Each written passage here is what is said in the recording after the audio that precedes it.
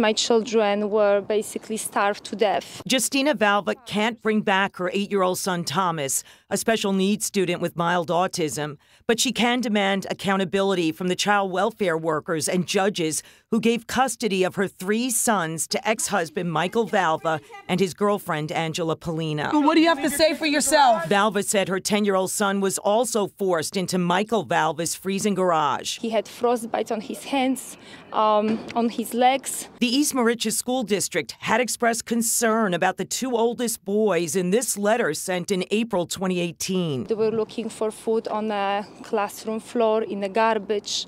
They were coming to school wearing diapers. Angela Polina, a one-time hospital biller, also had 3 daughters living in the house.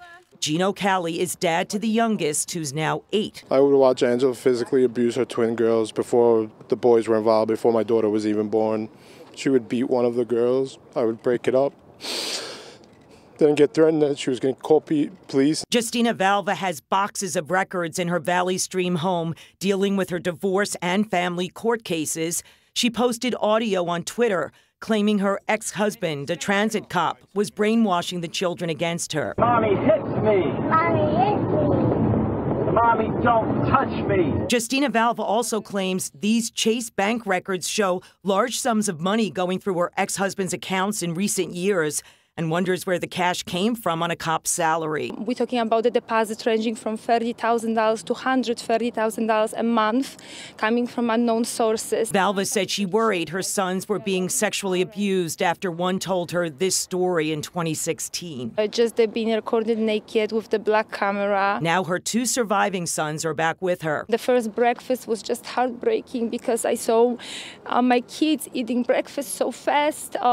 Anthony must have like 2 giant bowl of cereal. He kept asking, when is dinner, when is lunchtime? The damage was so severe. They're gonna need long-term therapy with a very good specialist.